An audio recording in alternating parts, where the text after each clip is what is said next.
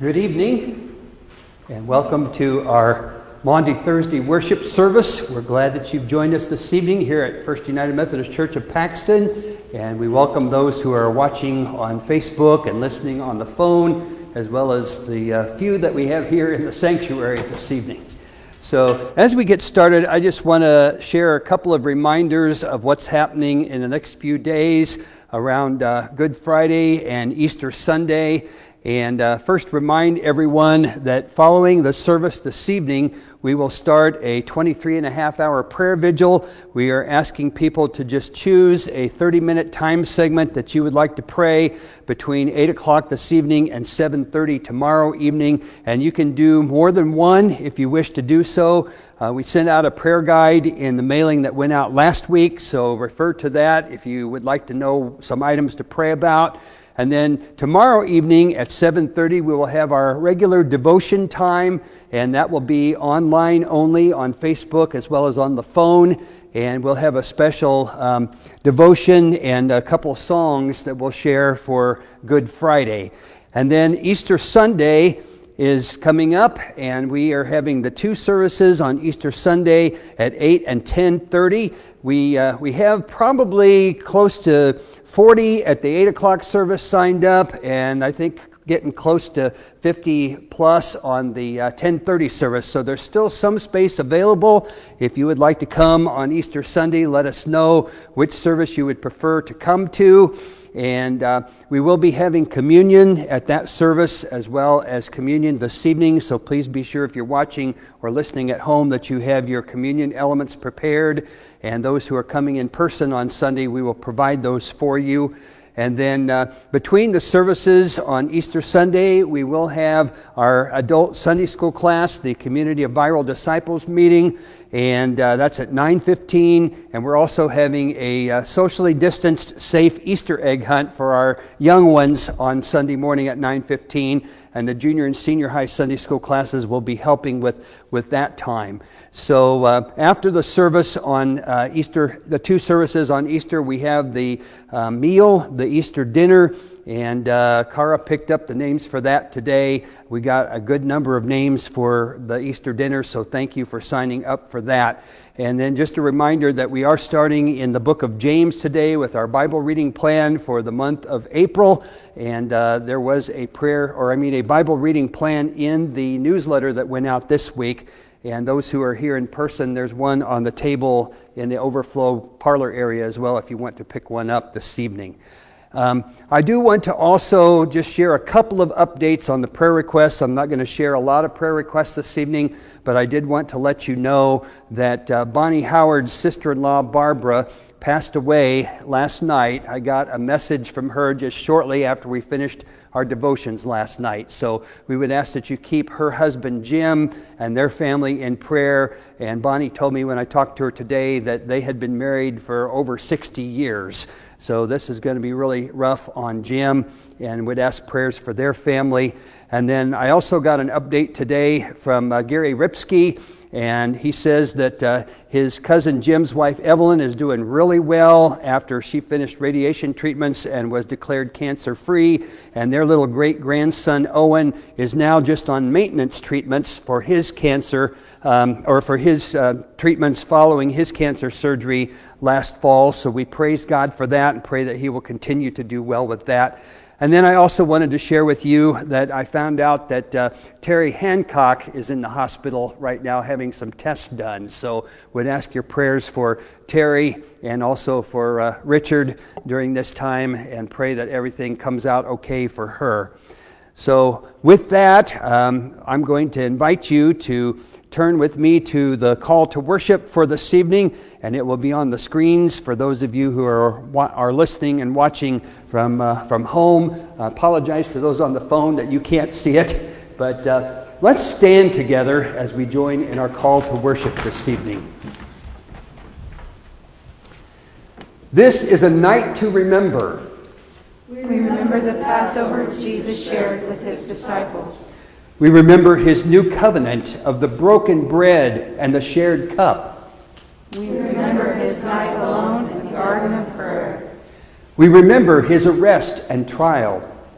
We remember his suffering, his betrayal, and denial by one of his closest friends. We remember his sinless hands, which were spread wide open as he blessed the bread and the cup, and then were nailed high on a cross for the forgiveness of our sins. We remember on this night and give thanks for Jesus' presence with us. And now let's join together in our opening unison prayer. Our loving and gracious Savior, on that night long ago, you knew that your hour had come. You knew full well what lay ahead of you. Your disciples loved you and followed you, but they also had failed you. They would fail you yet again that night, and one would betray you and another deny you. Yet you washed their feet as a servant would, even the feet of your betrayer.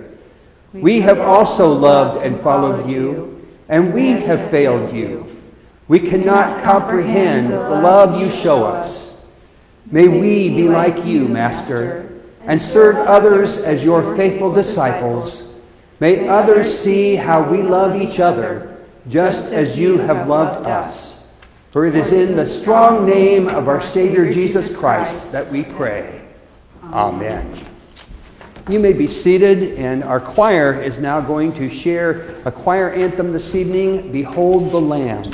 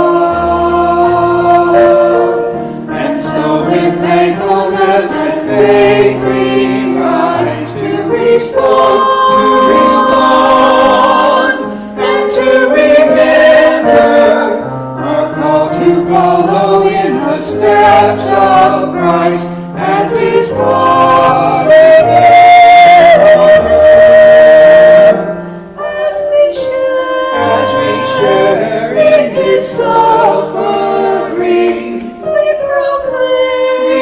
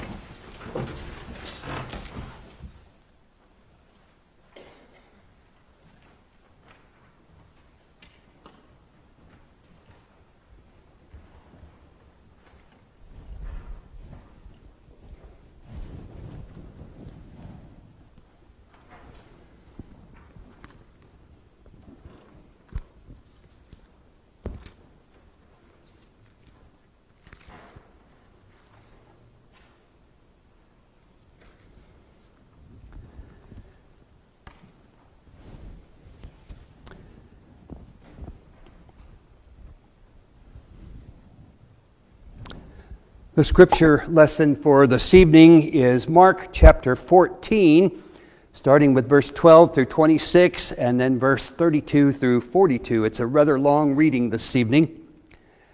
On the first day of the festival of unleavened bread, when it was customary to sacrifice the Passover lamb, Jesus' disciples asked him, "Where do you want us to go and make preparations for you to eat the Passover?" So he sent two of his disciples, telling them, "Go into the city, and a man carrying a jar of water will meet you. Follow him. Say to the owner of the house he enters, 'The teacher asks, where is my guest room where I may eat the Passover with my disciples?' He will show you a large room upstairs, furnished and ready. Make preparations for us there." The disciples left, went into the city, and found things just as Jesus had told them. So they prepared the Passover. When evening came, Jesus arrived with the 12. While they were reclining at the table eating, he said, "Truly I tell you, one of you will betray me, one who is eating with me." They were saddened, and one by one they said to him, "Surely you don't mean me?" "It is one of the 12, he replied, "one who dips bread into the bowl with me. The Son of Man will go just as it is written about him, but woe to that man who betrays the Son of Man. It would be better for him if he had not been born." While they were eating, Jesus took bread, and when he had given thanks, he broke it and gave it to his disciples, saying, "Take it, this is my body." Then he took a cup, and when he had given thanks, he gave it to them, and they all drank from it. "This is my blood of the covenant, which is poured out for many," he said to them. "Truly I tell you, I will not drink again from the fruit of the vine until that day when I drink it new in the kingdom of God." When they had sung a hymn, they went out to the Mount of Olives. And then going down to verse 32, they went to a place called Gethsemane. And Jesus said to his disciples, "Sit here while I pray." He took Peter, James, and John along with him, and he began to be deeply distressed and troubled. "My soul is overwhelmed with sorrow to the point of death," he said to them. "Stay here and keep watch." Going a little farther, he fell to the ground and prayed that if possible, the hour might pass from him. "Abba, Father," he said, "everything is possible for you. Take this cup from me, yet not what I will, but what you will." Then he returned to his disciples and found them sleeping. "Simon," he said to Peter, "are you asleep? Couldn't you keep watch for 1 hour? Watch and pray so that you will not fall into temptation. The spirit is willing, but the flesh is weak." Once more he went away and prayed the same thing. When he came back, he again found them sleeping, because their eyes were heavy. They did not know what to say to him. Returning the third time, he said to them, "Are you still sleeping and resting? Enough! The hour has come. Look, the Son of Man is delivered into the hands of sinners. Rise, let us go. Here comes my betrayer." May God bless this reading and hearing of his holy word for tonight, for this is the word of God for the people of God. Amen. Would you please join your hearts in prayer with me? Loving and gracious God, we give you thanks for this very familiar story in the scriptures of the Last Supper and the events that happened after in the garden. We pray that you would open our hearts this evening to receive and hear your word and to hear your word proclaimed in this time. I pray that you would speak through me by your Holy Spirit to the people who are gathered, who are listening and watching from home as well, that we might be challenged and uplifted and encouraged in our living for you. We give you the praise and the glory in Jesus' mighty name. Amen.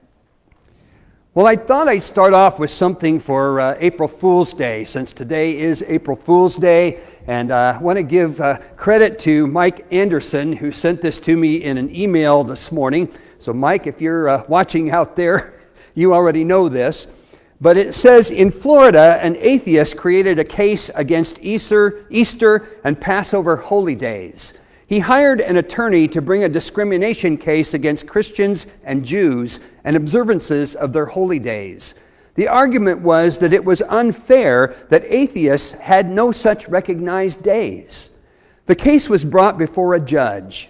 After listening to the passionate presentation by the lawyer, the judge banged his gavel, declaring, "Case dismissed." The lawyer immediately stood and objected to the ruling, saying, "Your Honor, how could you possibly dismiss this case? The Christians have Christmas, Easter, and other days. The Jews have Passover, Yom Kippur, and Hanukkah. Yet my client and all other atheists have no such holidays." The judge leaned forward in his chair, saying, "But you do. Your client, counselor, is woefully ignorant." The lawyer said, "Your Honor, we are unaware of any special observance or holiday for atheists." The judge said, "The calendar says April 1st is April Fool's Day. And Psalm 114 verse 1 states, 'The fool says in his heart, there is no God.' Thus, it is the opinion of this court that if your client says there is no God, then he is a fool.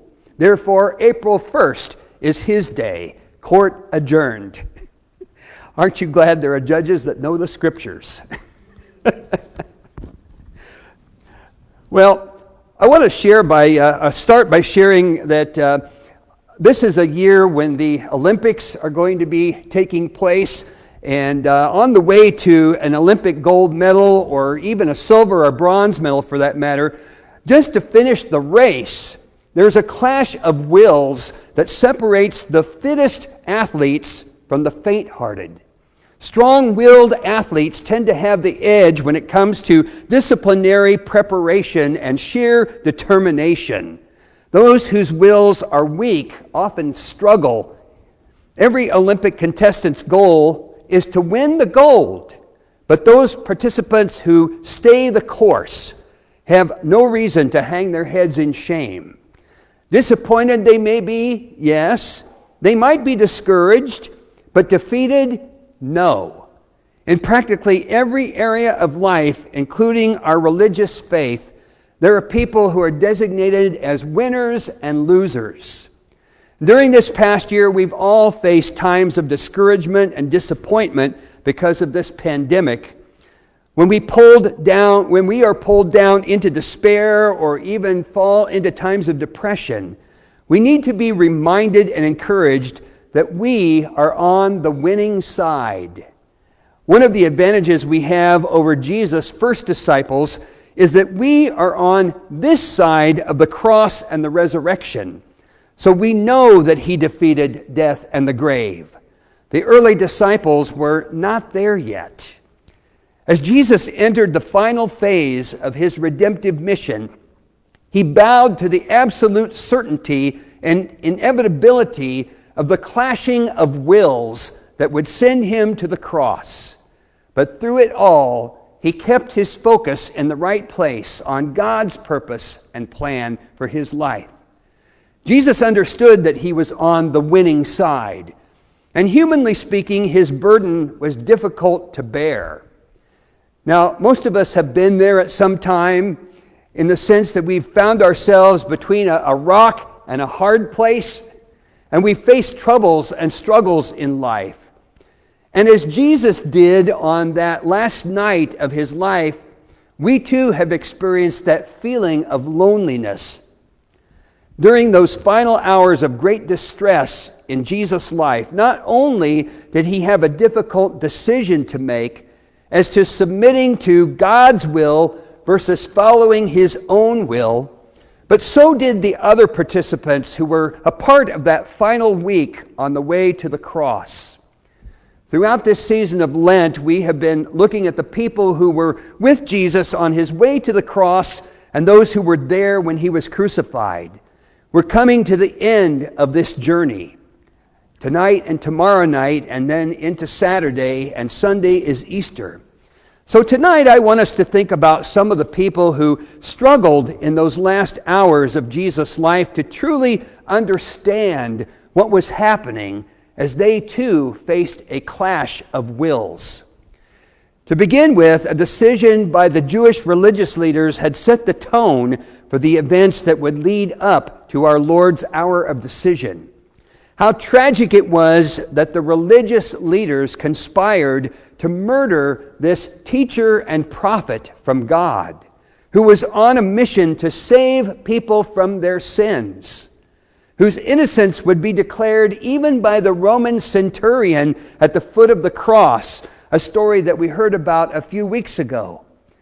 For me, the lesson to be learned from the events leading up to the crucifixion is this: love compels, but hypocrisy repels, even kills.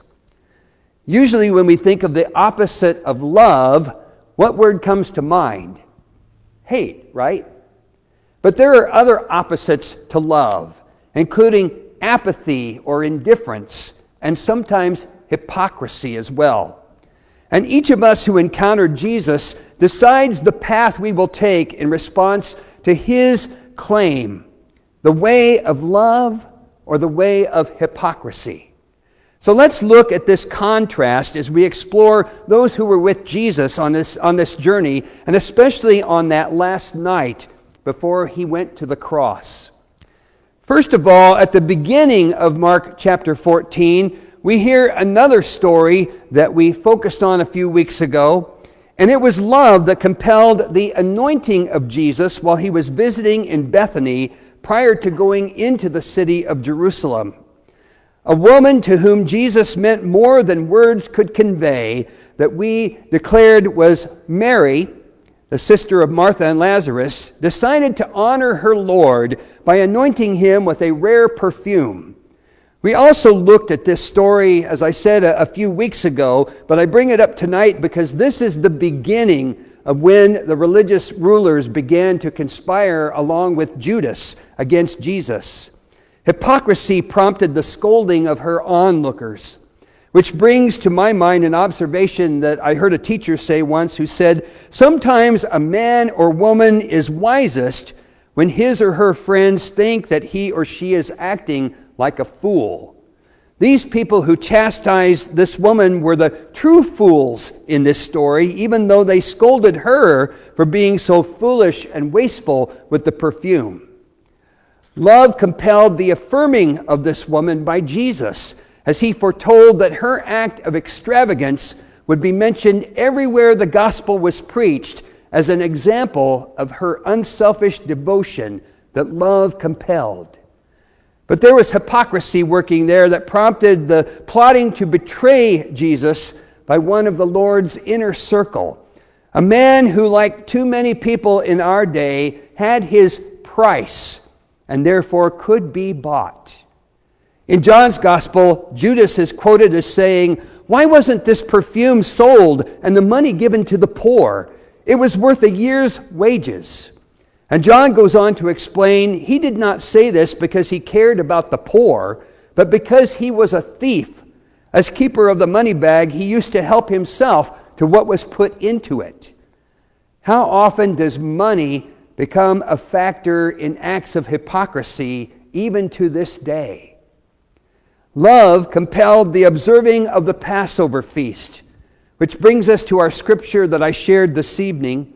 The Passover was an act of commemorating the love of God in the Old Testament as demonstrated by the deliverance of God's people from bondage in Egypt, and also the love of Jesus Christ in the New Testament, which would be demonstrated by his sacrificial death on the cross, a sacrifice symbolized by the breaking of the bread, which represented his body, which would hang on that cross, and drinking from a cup, symbolizing the shedding of his blood for the forgiveness of our sins. Hypocrisy was perceived by Jesus to be present in the heart and mind of one of his closest followers, even after that night when he prompted the foretelling of a shocking denial by the Apostle Peter. That's in the verses between what I read this evening in Mark chapter 14. On the way across the Kidron Valley to the Garden of Gethsemane, which was partway up the Mount of Olives, Jesus had a conversation with his disciples, and especially with Peter, concerning his impending denial of his master.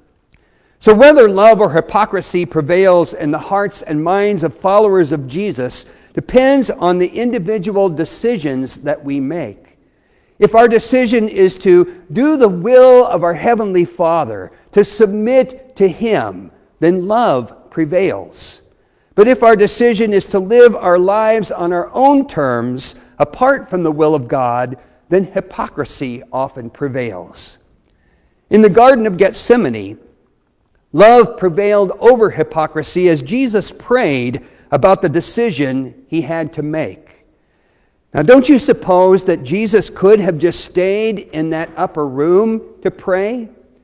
Perhaps, but most likely he wanted to be alone and apart during his hour of decision at a time when there was a lot of activity going on in the city for the Passover, and the house where they had observed the Passover might be raided at any time by those with whom Judas had conspired. So love compelled our Lord to go off and be alone with his Heavenly Father as he agonizingly poured out his soul to God to see if there was any way that he could accomplish God's purpose and plan other than the way of the cross. Now, it's okay, I believe, to want to be sure that what we are about to endure is indeed in God's will. Jesus' example shows us that this requires fervent prayer. As Luke describes in his account, and being in anguish, he prayed more earnestly, and his sweat was like drops of blood falling to the ground. When was the last time you prayed fervently about a decision that you had to make in your life? Now, I doubt that any of us have had the experience of praying so fervently that drops of blood come off of our foreheads, but maybe some sweat might if it's something that we really need to make a decision about that is difficult for us.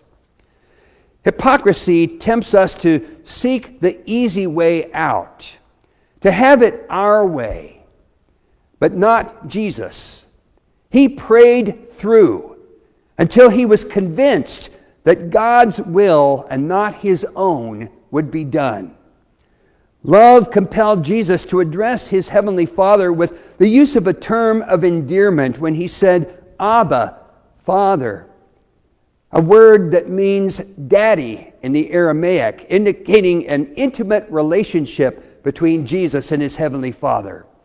Hypocrisy may have been the cause of the disciples falling asleep that night, even though Jesus had asked them to stay awake and watch and pray. Now, I don't think they fully understood the agony that Jesus was going through as he prayed a short distance away from them. And since they had eaten a large meal for the Passover and then walked quite a distance to the Garden of Gethsemane through the Kidron Valley and partway up the Mount of Olives, they were tired. I know I feel tired after I've had a large meal. How many times do we find ourselves too tired to keep our eyes open when the Lord is depending on us to pray? Love compelled Jesus to react to his disciples' lack of dedication by giving them a reprimand when he came out to them. Are you still sleeping and resting? He asked. But then he affirms to them, my decision has been made. The hour has come, and it is time to finish the purpose for which I came into this world. So will you commit yourselves on this night to stay the course until you finish God's purpose and plan for your life, whatever that might be, and even if you don't fully know what it is yet, or may not fully understand the reason why you are still here in this world? I've often told young people to keep praying and searching for God's direction and will in their lives if they're unsure about his plan for them. Most young people, when they're in junior high or high school, are still trying to figure it out, what God wants them to do with their lives. But on the other end of the spectrum, I've seen older people question why they are still here and whether God still has a plan for them. I watched my grandmother go through this as she spent the last 3 years of her life in a nursing home on oxygen 24 hours a day as a result of chronic emphysema and COPD. And I often tell older people that if they cannot do anything else any longer, they can still pray. And certainly our world needs a lot of prayer right now. Would you agree? Hypocrisy reared its ugly head more forcefully than ever as the moment of truth arrived for Jesus, when it was revealed that Judas' decision to betray him had been acted upon, and he betrayed the Lord with a kiss. That might be the height of hypocrisy. "The one I kiss is the man," Judas said. "Arrest him and lead him away under guard."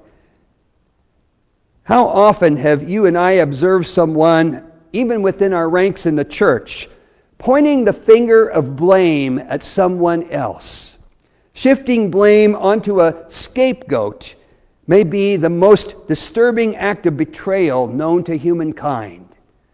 But love compelled Jesus to react to his accusers calmly, with dignity, but sadly, the same could not be said about his inner circle of disciples, as one of them, which is identified as Simon Peter in John's Gospel, cut off the ear of the servant of the high priest with his sword in the garden that night.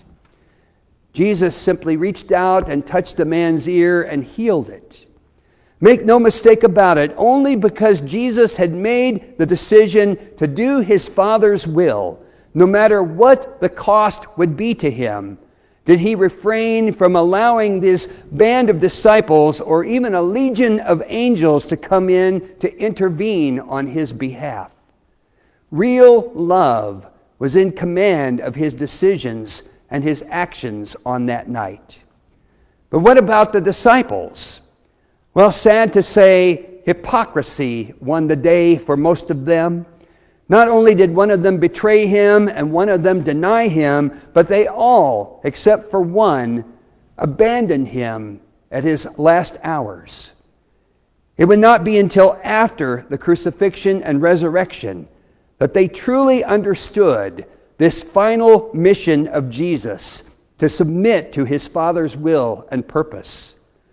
So what about us? Will we choose to submit to God's will and exemplify Jesus' love? Or will we go the way of the disciples and do it our way? And would you agree that love will prevail only if individual Christians willingly crucify hypocrisy and magnify love and devotion to our Savior Jesus Christ, who loved us and gave himself up for us? Amen. And let's pray. Loving God, we give you thanks on this night that Jesus was willing to take the way of love, that he submitted himself fully into your hands and trusted you. And even though he had to endure the suffering of the cross, he knew that he was in your hands and in your care. He knew that it was your will that he go all the way and that he finish his course and purpose for which he came into this world. Help us to see him as the ultimate example of agape love, sacrificial love. And help us to be willing to lay our lives down for you and submit to your will in our lives too, no matter where that may take us or lead us. We give you all the praise and all the glory. In Jesus' mighty name we pray. Amen.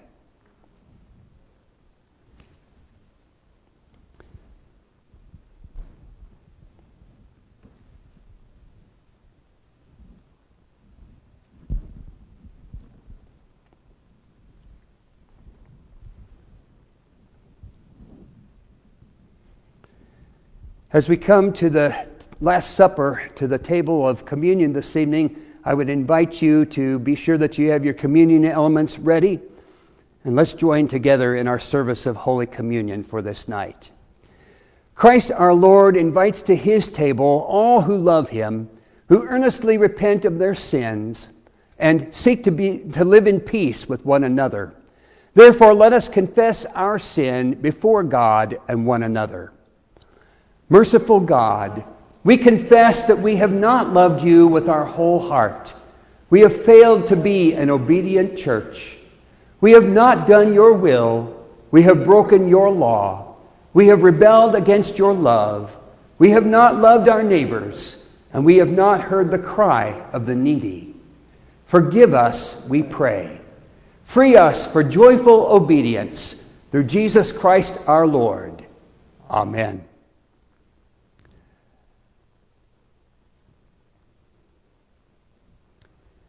Hear the good news.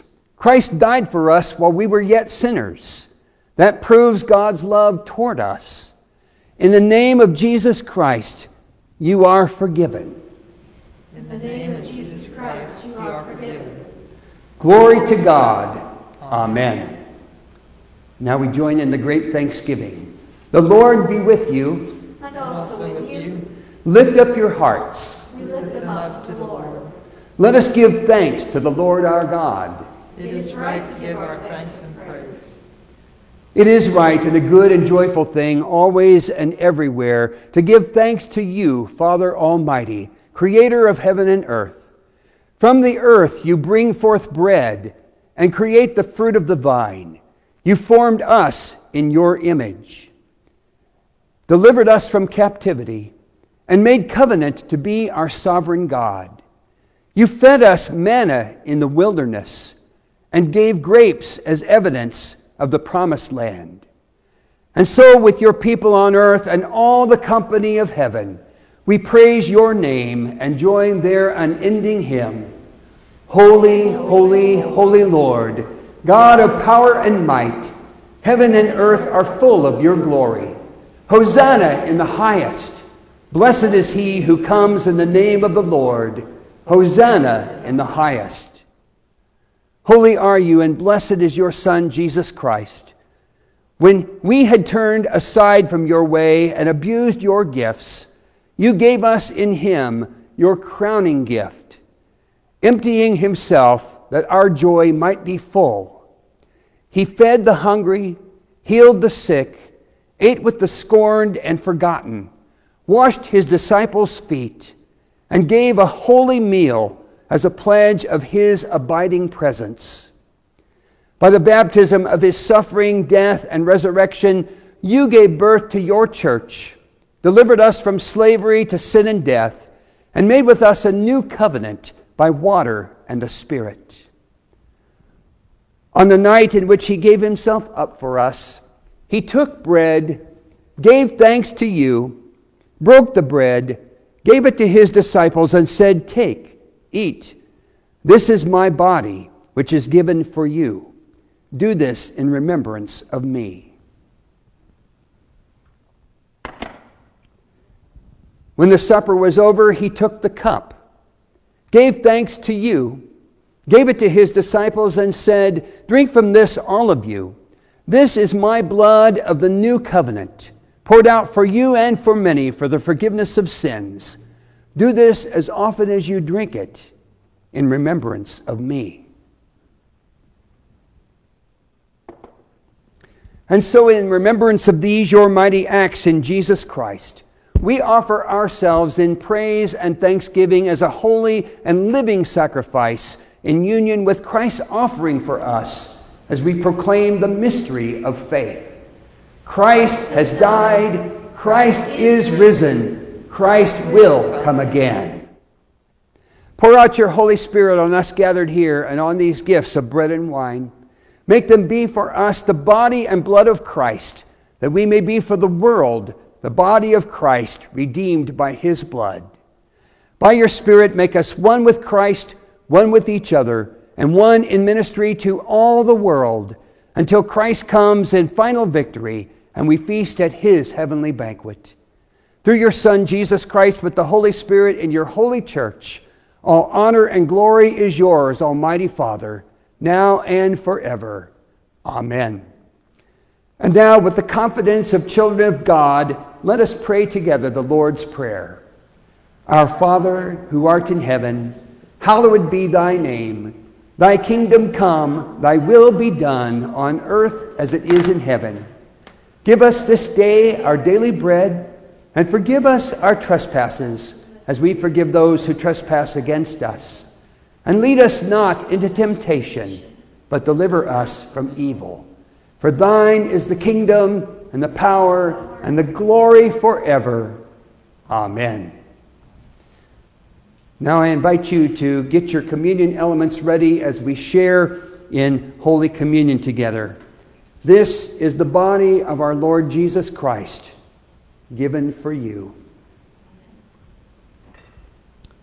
And this is the blood of our Lord Jesus Christ, poured out for you for the forgiveness of your sins. Let us share in communion together.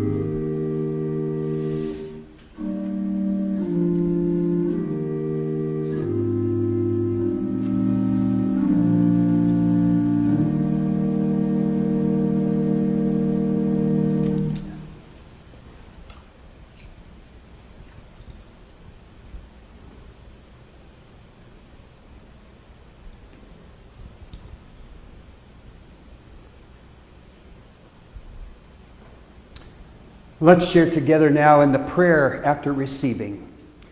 Eternal God, we give you thanks for this holy mystery in which you have given yourself to us.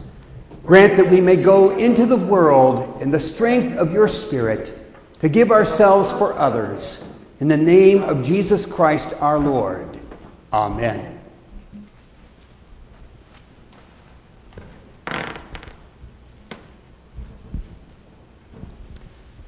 There is an ancient tradition in the Christian church of stripping the church sanctuary following Holy Communion. It's a dramatic way of showing the desolation and abandonment of the long night that lay ahead of Jesus in the Garden of Gethsemane and what followed after his arrest. And so at this time we will strip the sanctuary as Judy comes and sings for us, "Were you there when they crucified my Lord?" Were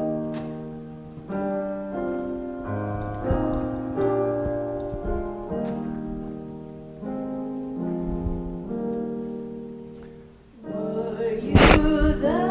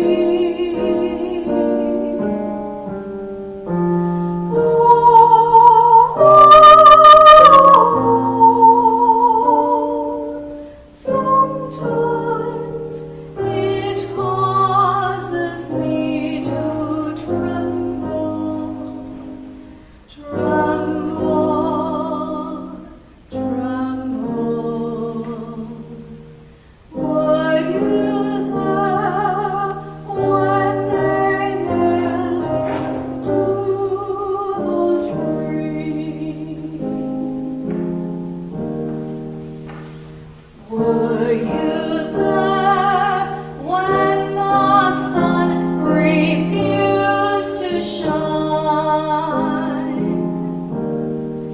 Were you there when the sun refused to shine?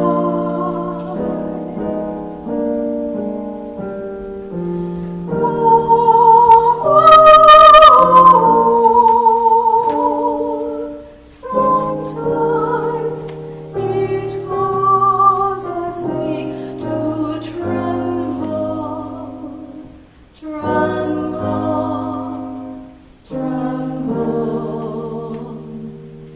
Were you there when the sun refused to shine? Were you there when they laid him in the tomb? Were you there when they laid him in the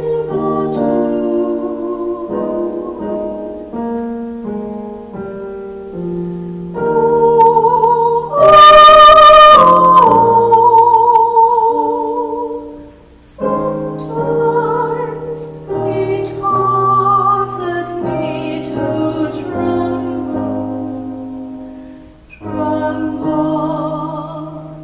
tremble. Were you there when they laid him in the tomb? Were you there?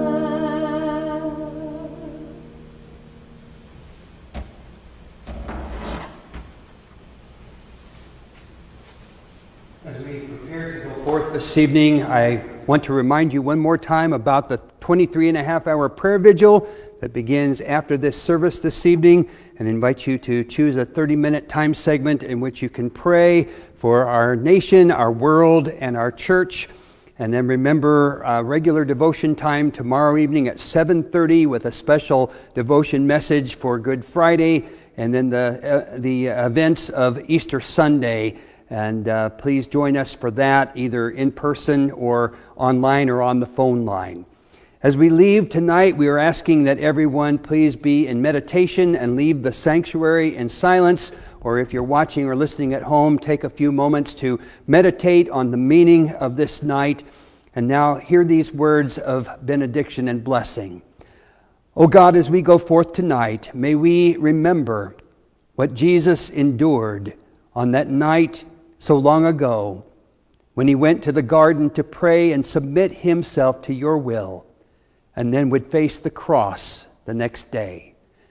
Lead us forth from this place and help us, Lord, to keep our focus on you, that we may always live in your way of love.